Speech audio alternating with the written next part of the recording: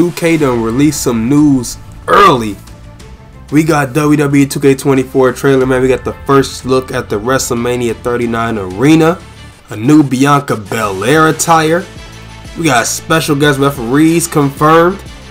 And we got a new career mode. Is MyRise gonna be over? That's what I'm wondering. Is MyRise gonna be curtained? That's what I'm wondering. In the background, you see in the trailer, you know what I'm saying? We got Hulk Hogan and Andre the Giant. Also, we got a casket match and buried alive matches.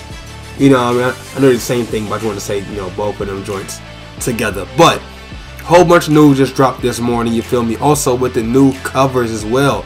Cody Rhodes is on the cover, but also we got Bianca Belair and Rhea Ripley on the covers as well, and then also confirming that 40 years of Wrestlemania joint. So the new career mode experience got me a little, you know, hold on now. Also, we have the release date. March 8th is the release date, man. As you can see, 2K put that up, man. Let me know what you guys think in the comment section below. J Young out.